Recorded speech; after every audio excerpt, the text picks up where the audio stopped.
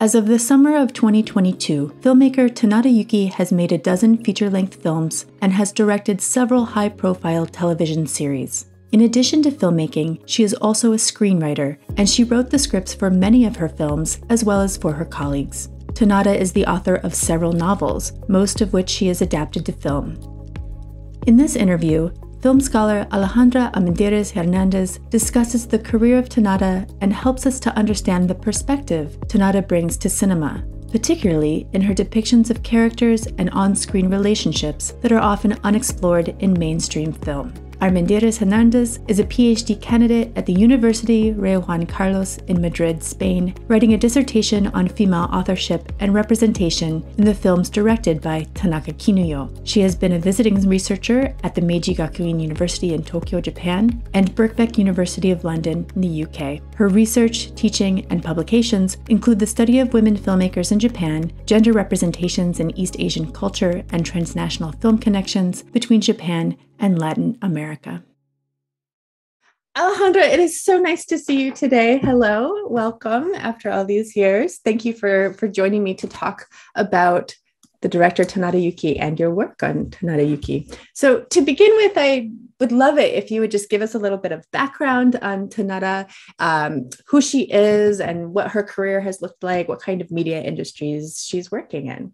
So Tanada is one of these new young female directors that emerged in Japanese cinema around the 2000, so in the new century. Is not the only one, and I talk about a group because there are a group of women who were born in the late 70s or the 70s in general. So in the 2000s, they will be around 25 years old. So they started doing films, and Tanada was one of them. She was born actually in the 75. She's from a small industrial town in the south of Japan called Kitakyushu in Fukuoka Prefecture. And she lives there and went to high school there and spent her life until she moved to Tokyo when she was around 20 years old, as far as I know. That should be around 1995, so the late 80s. Initially, she didn't have a special interest in film. She started studying theater. So when she came to Tokyo, she was more focusing on maybe working part-time and watching stage production. But then she started realizing the images and visual images like television or cinema could help her as well, like as a way of self-expression. So she decided to study some techniques because she is not, according to the interview, she is not a cinephile that has been growing up watching many films or having authors to follow or this kind of profile. So she discovered, according to her interviews, she discovered cinema much later. And she decided to study in Image Forum. There is a very famous school, but also film theater, Cinematheque, publishing house in Tokyo. Image Forum is mainly known for their interest in experimental filmmaking. So they created the school with the idea of training new filmmakers in different ways of making film. Even if this is very interesting regarding how Tanada became a filmmaker, she also said in her interviews that the main reason to join Image Forum was actually the school was the cheapest one. So for her, actually was the idea that she could keep working as part-time and going to school and paying a reasonable fee. So she didn't have to, ask for a loan or anything else. Like if she went to a maybe university film schools or more prestigious film schools, they were much more expensive. So she didn't have that choice, according to her. So she decides to go for Image Forum. So she get there, they say, the training of how it is to be a filmmaker. And after, apparently, she didn't work very much in film until it was the moment at the end, on the late 90s, early 2000, where independent filmmaking, because there were like video cameras and digital cameras, and they were kind of emergence of people doing independent filmmakers self-produce outside of the traditional studio system that was already gone by the time, of course, but also outside of the kind of big production. It was almost kind of amateur filmmaking. And she did one film that is called Moru, presented the film to the Pia Film Festival. There was one of the venues where, again, Jishu Eiga filmmaking, so like film made, self-produced independently by their own filmmaker in a kind of amateur way, were presented. And she won. She won the Grand Prix, and that opened to her and a range of possibilities. And she continued to work in films, starting from there. After there, she presented that the Moru was a middle film. It was not a long film, but after there, she started making feature films. First a documentary, but then all has been doing feature films. Different genres, different type of more independent, more commercial films. She has done, as far as I know now, around 11 films. Yeah. Like theatrically released. And then in the recent years, she has done a lot of also television.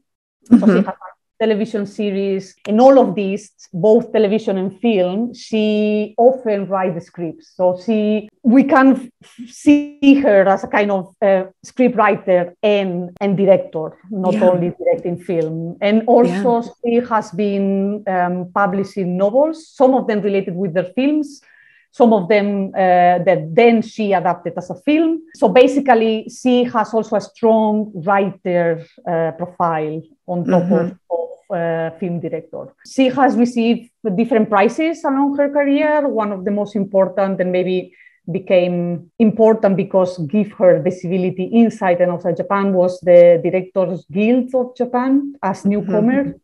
So she won it, I think, in 2009, if I'm correct. And that clearly gave her a kind of auteur status in the industry. And opened her probably many doors to meet more people in the commercial and mainstream industry in Japan. She continues to do films today, and that's a very good sign, because some of the filmmakers who emerged with her in the early 2000s have disappeared or not making many films, but she still continues, and her next film should be in release, I think, in autumn this year. My brother, Mariko. So I'm looking forward to see it. You've covered so much ground. Thank you so much for the introduction. And I think what's so interesting about Tanada, just from her background, is that she sort of hits all of these marks that a lot of her contemporaries share in common. So something like Image Forum as a place of training, although I'd never heard that it was because it was cheap. And that's a really interesting piece of the puzzle there. But Image Forum, debuting at Pia Film Festival, that's so important for this collective of women directors. And then getting accolades and prizes and moving forward with experimental cinema into commercial cinema. So Tanada is a really good person for us to see the broad spectrum of maybe how this works to be able to make it in commercial Japanese cinema. So you've talked about her early work, Moru, which was this mid-length film, but then after that, of course, she starts making these feature-length films. So can you introduce us to some of these early works that she's done? I know you've written on Tsukito Cherry, but what are some themes or ideas that appear maybe early on in Tanada's work, and do they continue, I suppose, is also part of the question.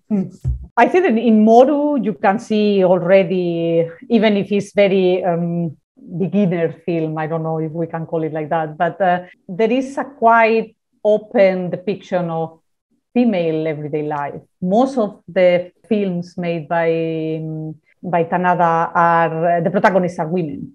Not all of them. There are also very interesting male characters, and maybe we can discuss about that later. But clearly the presence of women is quite important, I think, in her cinema. Most, even if not all, again, of her films are also adapted for manga or novels written by women that clearly has the focus, the narrative on the women's experiences. So that, even if she has been quite, we can say, outspoken about not being considered a woman director or a female director making women films, is still a presence in her cinema. And perhaps because she arrived at a time when those type of topics in a way became more popular, maybe she has taken advantage of that and making and being able to keep making films because there is an interest in watching women's stories on screen. But I think that one of apart from the depiction of female experience, she also was particularly known at the beginning. And I think that this has been a constant in her career, maybe because, again, it fits the idea of having a different perspective in films, is the depiction of sexuality. It's not only related to female sexuality, but of course, because many of her protagonists are women, is of course a representation of sexuality most of the time from a female perspective, if we can call it in that way. In Moon and Cherry, the protagonist is a male character, but the idea of the film is basically an assertive female character using sexuality and looking for sexual encounters with this protagonist. Yes. So having a kind of an active role. Beyond this kind of dichotomy between active and passive, I think in Tanada's career and in her films, you can see the sex and how sex is embedded in everyday life of people and how it's a way of expression for people, both of happiness and pleasure, but also of more disturbing and more traumatic experiences that get canalized through sex. In her films, I think that you can find often this idea of the depiction of sexuality and sexual practices, a different type of sexual practices, maybe even beyond the mainstream sex depiction in commercial cinema.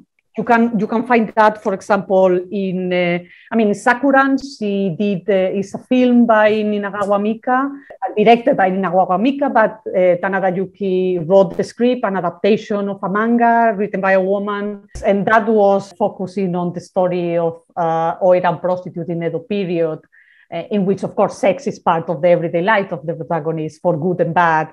But also we have, like, for example, one of the last films that she has done called Romance Doll that you can all watch in Netflix at the moment. She did it in 2019, and it was based on a novel that she wrote 10 years earlier.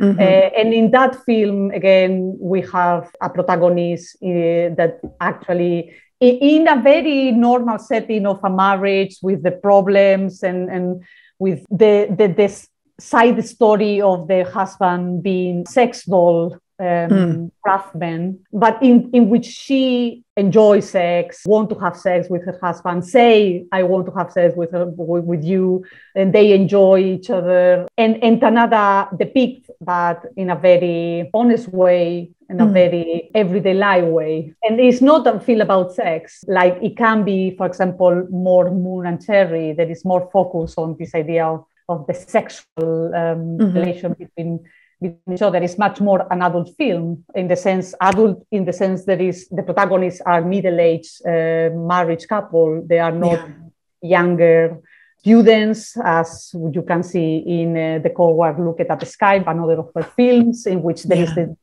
sexual discovery of sex when they are teenagers. And the Coward is another film in which, again, there is a sexual relation in the context of cosplay sex. So there is this kind of depiction, even if I don't think that we can consider her like a director of erotic films or particularly focused on sex, but there is always sex as part of the relationship between the characters. So that, I think, that is one feature that we can see in different films along her filmography. Another thing that may be interesting to notice about her films is also this idea that the characters often are I think that we can find two types of films in Tanada's filmography. Some of them are more commercial and are more, we have characters set in a more mainstream environment, like for example, Round Trip Heart in all in Japanese romance. In the protagonist is an attendant in a train. We have other films in which there is, like Im and Roman Dons, they are a regular couple living a very normal marriage in contemporary Japan. But we also have another type of film in Tanada. There are characters that are a bit different, even if they are not outsiders. They are inside of the society, but they, by choice or by force, they have something that makes them or that set them apart for the regular average Japanese society, both in terms of maybe their jobs or maybe their way of life, or maybe their private life. For example, we have in 1 Million Yen Girl, the protagonist is a young girl, a young woman, I would say, that actually has been in jail. So she left jail, she finished her sentence and then started the life. But also we have in, for example, one of her more recent films, My Dad and Mr. Ito, in which there is a couple 20 years difference of age. So she is 30-something, still working part-time without many ambition of aspirations of, the ideal middle class or the middle class ideal in Japanese society, who is living with this guy 20 years older than her, again, without any interest in becoming part of the mainstream society and the mainstream life of middle class in Japan. So we have, again, in The Coward Who Looked at the Sky, something that appears very normal or very regular in the sense that she one of the protagonists is married and housewife and her husband works outside, but then we discover that she has a sexual relationship with a teenager in which they cosplay sex. So they use costumes of the main characters that they like, and they have sex playing those characters. And then we also have the point that she is struggling to have children with her husband. So the issue of fertility. So there is something always that even if it looks like a regular characters, we see there are something that set them apart from the mainstream average. And that is not only in terms of what they are, but also how they are represented by Tanada, because it's not only that they are the characters and that does so in a part-time job instead of a full-time, or they should be a housewife if they are not, but it's also the way that Tanada represented as also part of the Japanese society. So not being judged as being outsiders, or she doesn't frame them as outsiders and paying a price of being outsiders. Right. So she, I think, showed them as people who live those lives in contemporary Japan with their problems or not their problems, but not as opposed as the middle class ideal that you often see in other films in Japan. She doesn't like try to redeem them in any way to try and normalize them back into the fold, right? She just sort of lets them have their lives, even at the close of her films. I like what you said very much about her depictions being not just everyday, but also honest and direct. I don't think she shies away through too much metaphor or anything. She just really is in your face. And I'm thinking about the opening scene to Moru, I think it is, where there's a young man who's about to take his life at the top of the building, and the young woman runs up the stairs, and you think she's going to say, don't stop, you have so much to live for, but then she sort of berates him and says, you think your life is dead, you've never had a period, and so she just brings it right to the front right away, the sort of female experience, or the sexuality is also right in the front too, in Moon and Cherry. So I like the way that you put that. It's very honest and direct. So you've talked about these themes and these ideas that she brings to it. And I think a lot of this is some things that we don't see a lot in contemporary film, particularly sort of representing the underdog or the outsider, but giving them the full experience and not being judgmental about that in any way. Can you also describe her filmmaking style as well, in addition to the things I think that she, in terms of filmmaking, she always, in the interviews that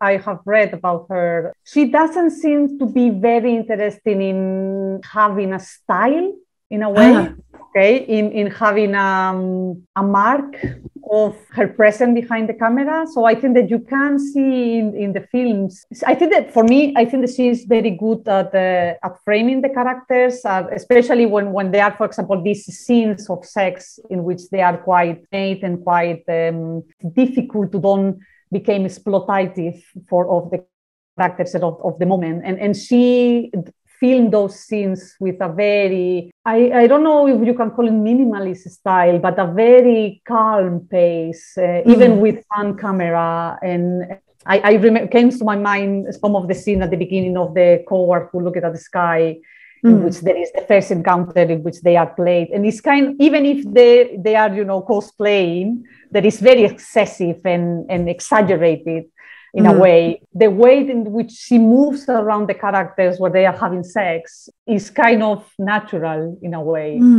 I don't think that she likes very much, or I don't feel that in her films you can find a very melodramatic style of filmmaking, in the sense that she doesn't use many like close-up, or there are some in Moru at the beginning, maybe in Moon and Cherry, you have some cutting very aggressive or very even I would say manga-esque cutting, like to making a point and having some kind of emotional impact. But in general, I find that as long as she continued to her career, her style of filmmaking became much more quiet and calm and even invisible in a way. I don't think that you see much her having making a stance with the camera movement or making a stance with the framing. In general, I think that she likes or she shoot their characters in a very middle way. So not a very close up, but not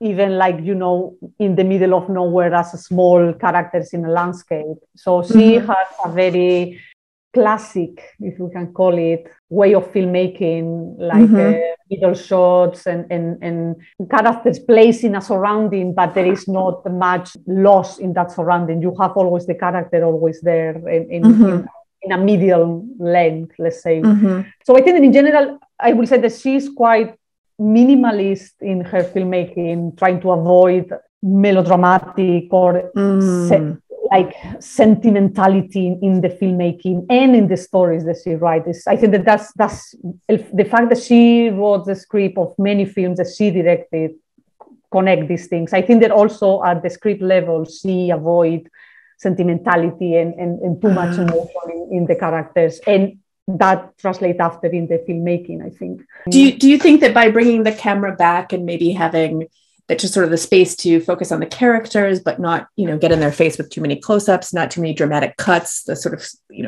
more calm pacing, is that what gives us perhaps that sense of the everyday, of the kind of sort of more like banal stories or just like these are just people living their lives? Does that contribute to it, the way that she's set up the camera, not in your face, but more invisible? I think that you are correct. Yeah, I think that definitely helps to make you feel as audience, like if you were, walking on a street in any city in Japan and seeing the scene that is happening in the film, but seeing there like you will see it from, across the street or something like that. So I have that feeling when I see her films, that I can imagine myself walking through a street in Japan and seeing the characters doing whatever they are doing in that scene, and me passing by looking at them. It produced that sense of everyday life in me when I see the films and the filmmaking style. Does that feel different to you than maybe some other films that are coming out of Japan right now? So there's been a lot of manga influence, and anime influence, so that it's created really dramatic, sort of over the top experiences in some of the bigger commercial films. And then, there's a lot of films where they'll take you into the interior of people's houses that are experiences that would be shut away. So this seems to be different to me. Does that seem different to you from that maybe what she's bringing to commercial cinema that we're not seeing elsewhere? I think that it is. Because you can see the everyday life of the characters also shown in a way that you can relate with your own everyday life. So you see them doing things that you do. And even if they are, menial tasks at home, you see their homes, but you also see them moving around and going here and there. And I think that if you compare with other, especially, for example, her films, some of them are based on manga and based on, so manga has this clearly a very particular language and aesthetics. And sometimes it may be obvious, the idea that when you adapt a manga, you feel or use that aesthetics and the language in films, because you can do it, right? You can have a manga-esque film if you like. And I don't think that Tanada does it. That I think that she changed a little bit this idea of the rhythm and the pace or the montage of the editing as well in manga in films. You cannot find that there. Maybe also the fact that most of some of her films has been adapted from novels give her because manga, you have the visual element, right? That yes, you can, yes. It's a storyboard, yeah. A storyboard, right? Yeah. In novels, you don't. In novels, you have your imagination, and she used her imagination to adapt the novel and to direct it. Yeah. So clearly that gives her a much more freedom, probably, if adapting novels than manga, I will say. But I feel that even in the manga adaptation, she goes away a little bit from the manga language. Interesting. So we've already touched on a couple of genres that she works in, and you said she has this wide spectrum of genres. So we have the rom-com, we have a little bit of melodrama, even though it's pulled back, some comedies, and then also pink film, as you've mentioned. And she gets a lot of attention for the pink film and the depiction of sexuality. And so I'm sort of asking you a question, not necessarily about Tanada so much, but about the perception of Tanada and how she is received. So why is it that even though her films run a spectrum, she really gets a lot of attention for the pink films in particular? What is going on with that attention? I think that one of the things is, of course, because she's a woman, and you don't find often women directors, particularly in Japan, depicting sex in such an open way, in a straight way. Also, because I think that even Japanese cinema in general, beyond the gender of the directors, in the case of Tanada as well, apart from the fact that she's a woman directing films in which sex has an important role, even if they are not films about sex, but is depicted very openly, is the fact that in general, she sometimes focus on young characters and, both.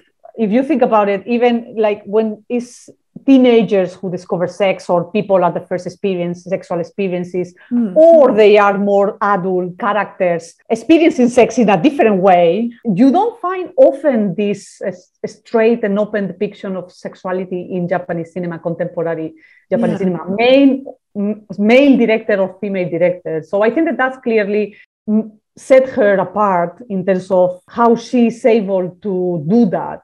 Maybe as well because she's been able to do it in a very natural way, she has been proposed projects that involve that. And that clearly construct a profile on her career.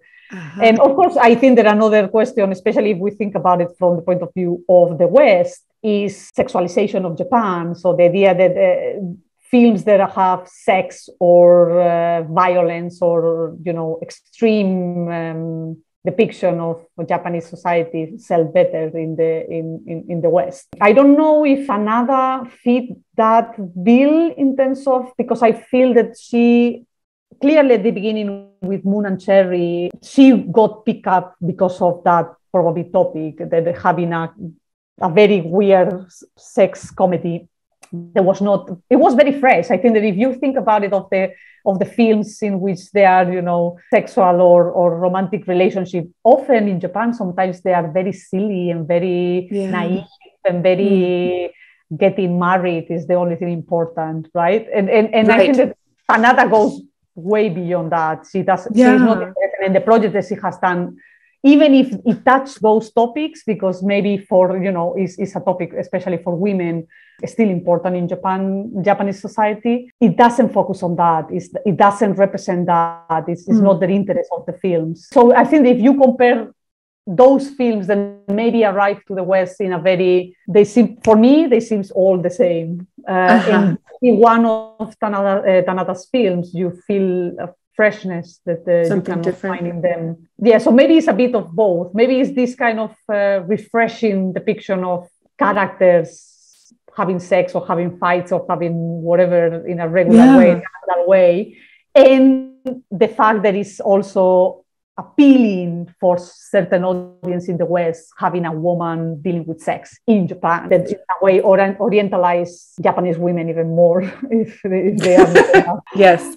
And so the plot of Moon and Cherry, right, is that there's college students who are part of an erotic literature club, right? Yes. And so the head of the club actually is a young woman, which is very surprising to the new entry, the young man who, for whatever reasons, has decided to join this erotic literature club. And she exploits this young man in a series of escapades that don't feel romantic, really, right? And some of them are a little traumatic for this young man, right? So I agree. It feels really different and refreshing and not silly at all. So I'm wondering then if in her both domestic and internationally, you've sort of set up these different expectations of Tanada's works that are linked but different when we think about Orientalism and the West reception of Japanese cinema and the eroticization of Japanese women. Does that set up expectations within Japan for what Tanada is going to do? You said this might have an impact on the types of projects that are proposed to her. But also, have you noticed on the festival circuit, are there some films that have been picked up by Tanada and others that have been maybe left behind that are part of this picture? Yeah, I think that, you are right. I don't know exactly how much because I feel that in a way she has now a certain status in which she having projects because she has already a career. So people offer the projects and she agree or not agree, but that it's not like, when you are beginning a career that you do maybe whatever you find or you find or try to search for a project. I think that she has now a profile in a way, and that probably determine a little bit the projects that she received. But clearly, some of them are, her own romance doll that we were talking before is her own novel being adapted by herself. So clearly there is something that she's interested in doing this type of stories. How some of the films are more or better received in Japan and abroad, I think that it is related a bit with the topic, but also, especially within Japan, with the production itself. Some production that she has done are very commercial. So they have very big stars in front of the camera. We have Romance, the Round Trip Heart, in which the protagonist is a AKB48 girl. So that clearly make it more famous in Japan. Yes. And abroad, I think that she was very popular at the beginning of the 2000, at the end of the 2000, when she won the prize that we were mentioned at the beginning, and 1 million and girl got screened in many festivals in the West. And after, I feel that in the recent years, because maybe she has done more films commercial in the terms of production, so they are backed by commercial televisions in Japan, or have idols on the screen, or they are based in manga, they are famous in Japan but maybe are not translated in the West, or novels, they are again famous in Japan and maybe they have received prizes, but no one in the West have seen any of them because they haven't been translated. So those clearly are perceived probably in the West as less interesting, because if in Japan they are sold on the premises that the people know the manga or people know the novel. But in the West, if those manga and novels, they don't have an audience, maybe they feel that they are not going to be understood or well received. I think that also film festivals programming Japanese cinema, they have a moment in which they still do sometimes kind of having the women directors season here and there. But I feel that sometimes they stop at that. So they do the film season. No, this year we are going to do a female director season and we are going to show some films. But after that, maybe they don't do it anymore. It's not that they have to do it they don't have to frame it in that way, because they could still screen films by women without saying this is the film or the female director section of the festival. They could still do it, but still I think that they struggle sometimes to, I don't know, pick up the films made by women, because they are, in the case of Tanada, I think the most recent films, they are very tied to works that are famous in Japan and outside Japan.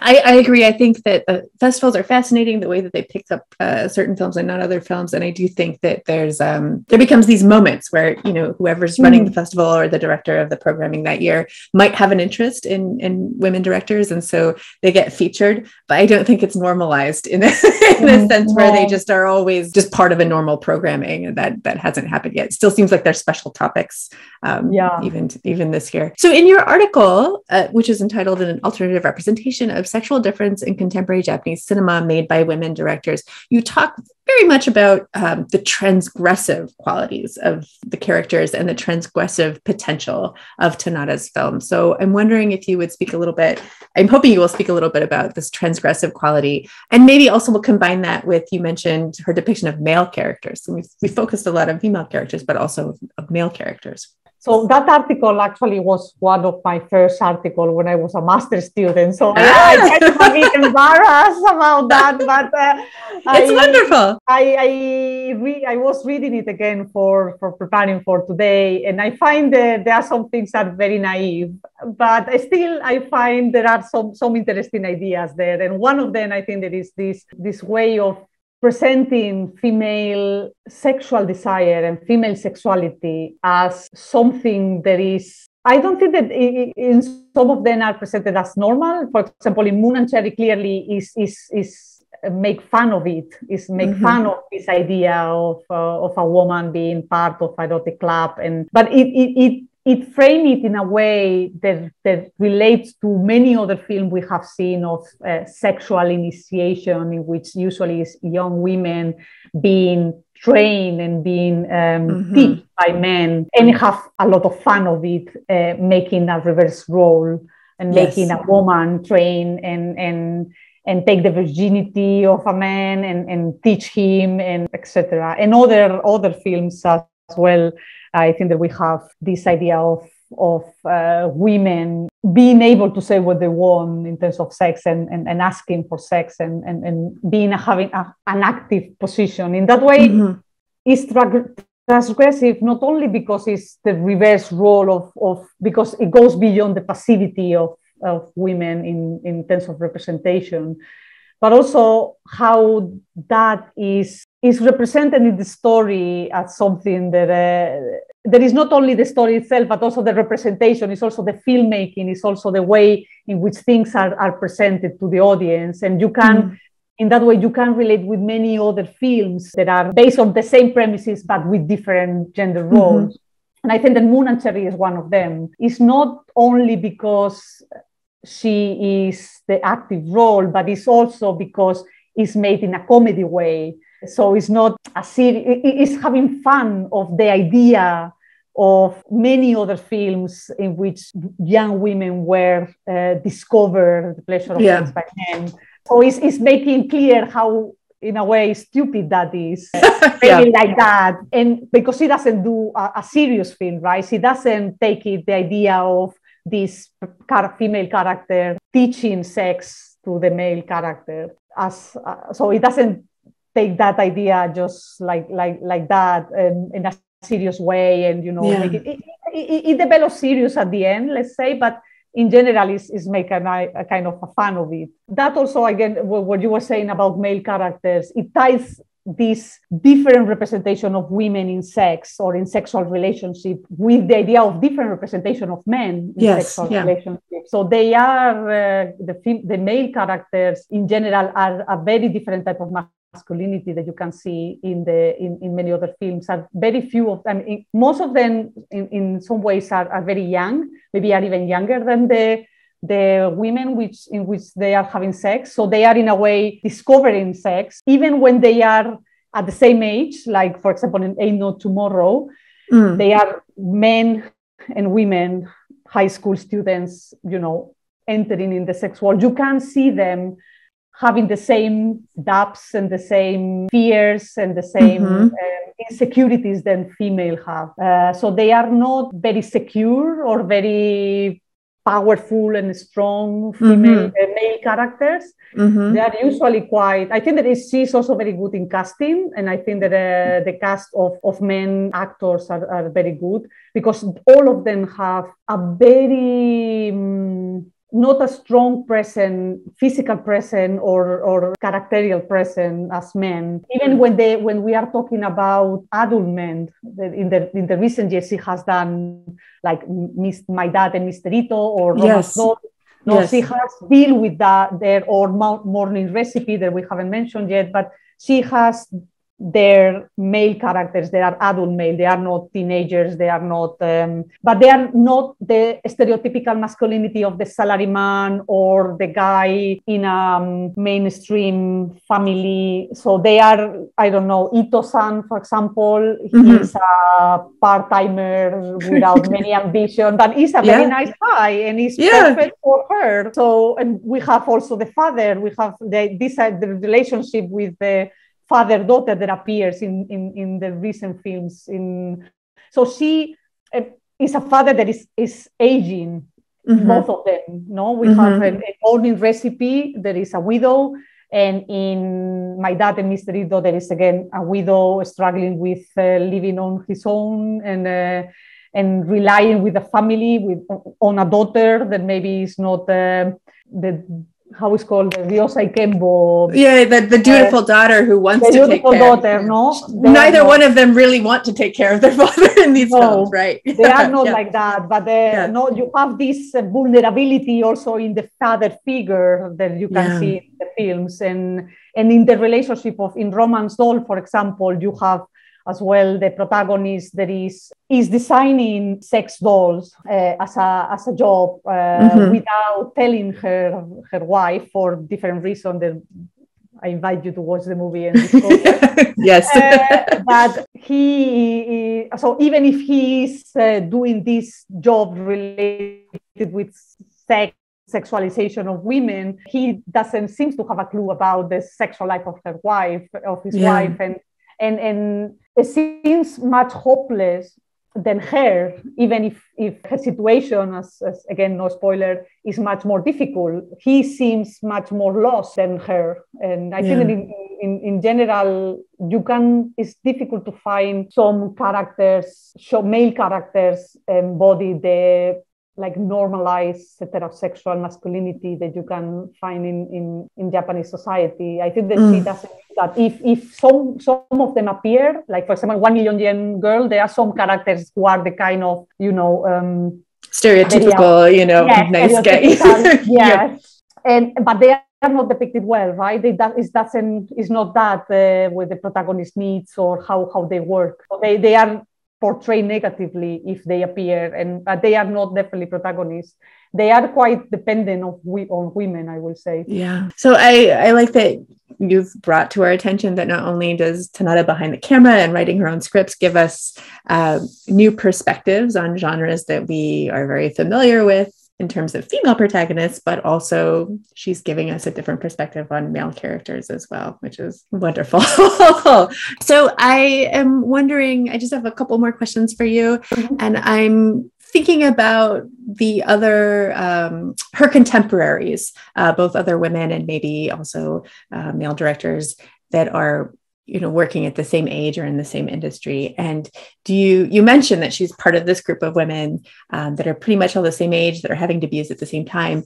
Do you see similarities with her contemporaries, or is she really standing out as a unique figure? I think that, even if I frame them as, because I think that you can see a generational and profile type female director, and you can recognize that there is that, but I don't think that they are easily grouped. So it's very difficult. I don't think that it's not Tanada on their own, but they have very different careers and they come from very different places. So I can see that there is Tanada. Maybe one of the things that she stand out as differently is maybe that she is quite integrated in commercial cinema, and maybe other filmmakers have followed a different path. I'm thinking like Ninagawa Mika that we were discussed before with Sakuran, or Nishikawa Miwa. They are they do it's not that they don't do commercial cinema, but they have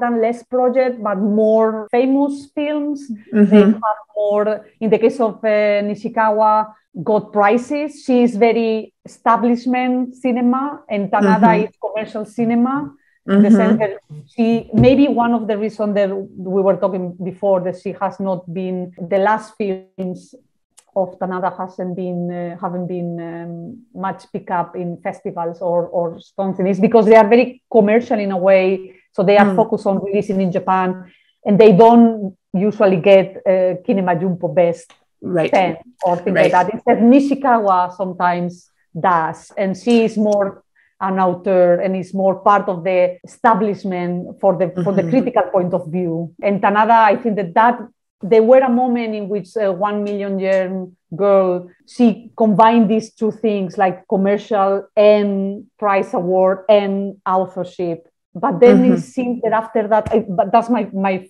feeling seeing the films that she has seen it.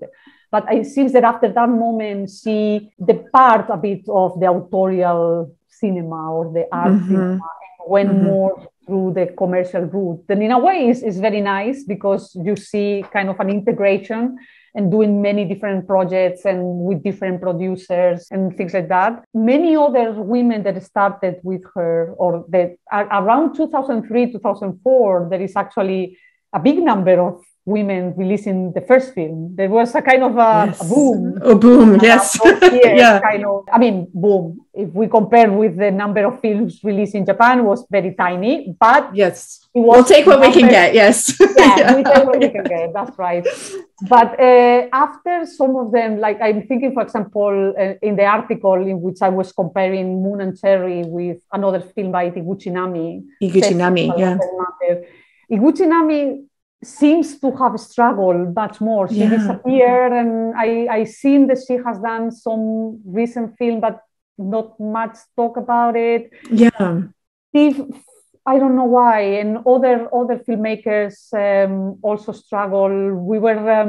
I was recently writing an article about female directors, and we were asking them how, some question about this idea of the labeling of female director, and some of them actually they said, I'm not working anymore because I've become a mother, and I have to stop, and it's not possible for me to combine this type of job with maternity.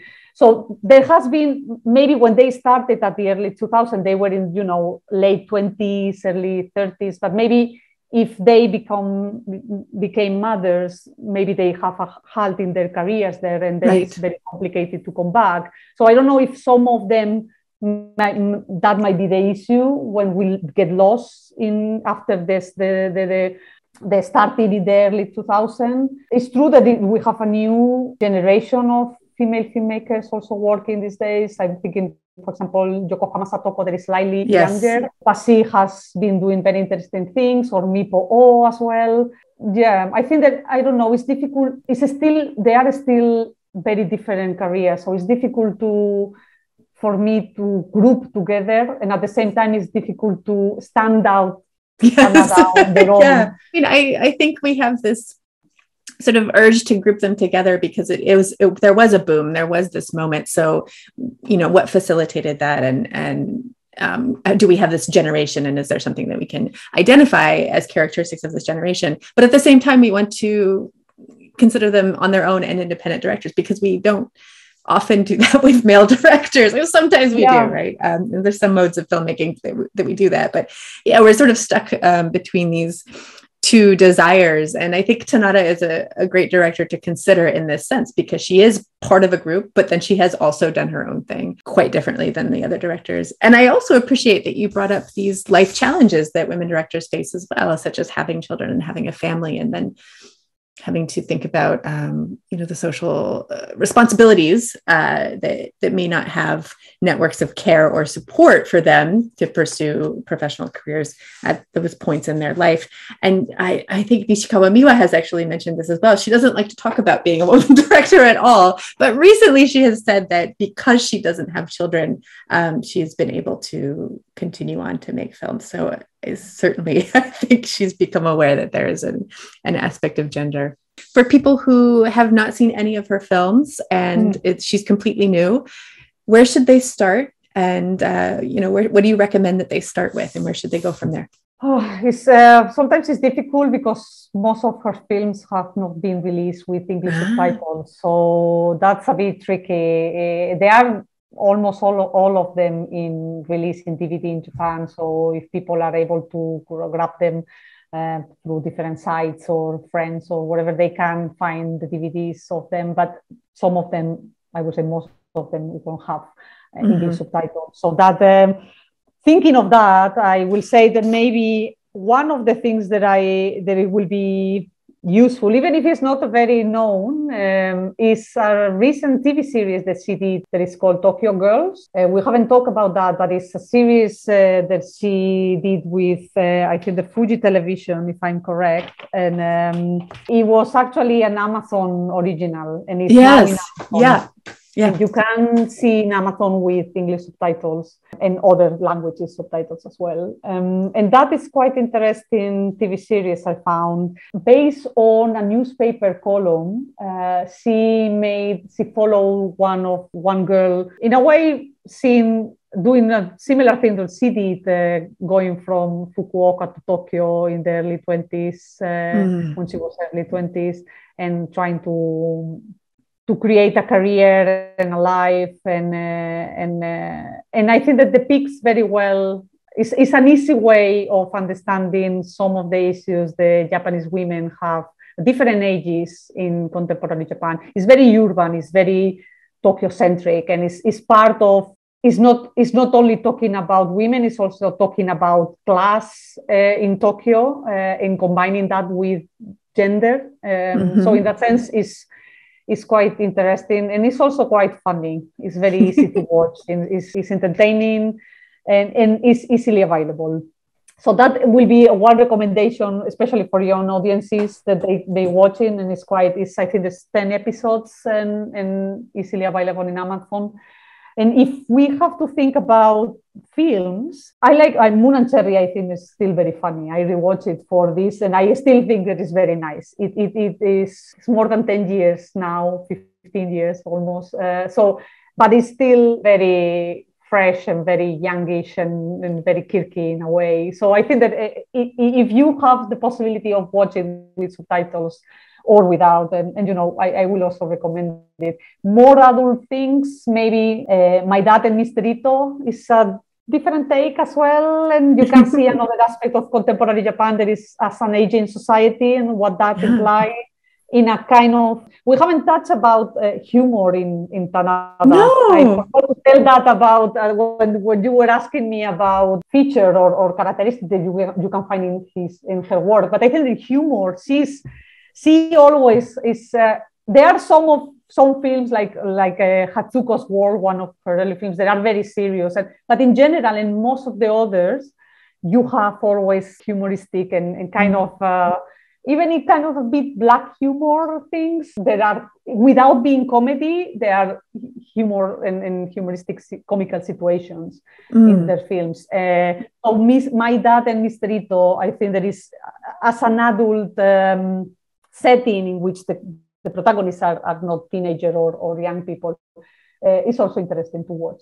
I mean, there's some very serious undertones to My Dad and Mr. Ito, especially when they go to the countryside to see the family estate, the family house, and what has happened there. So it is dealing with this very heavy topic in Japan right now, which is aging society and caregiving and things falling apart. But the rest of the film has these quirky characters that lift us out of that, so that's not quite so heavy. So now that you mentioned it, she does have a nice way of balancing quite heavy topics with a lightness that we can approach through humor, even if it's black humor. Yeah, even if it's dark humor.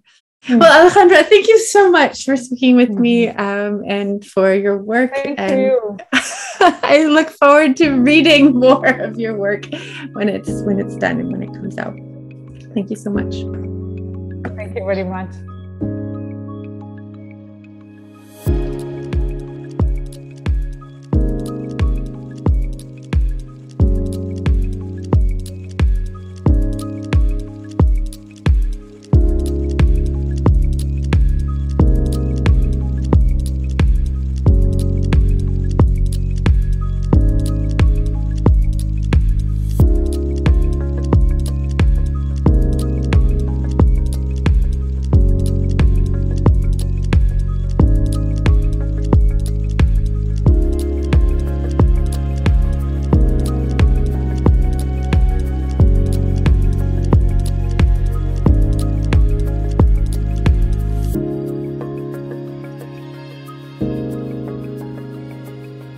you.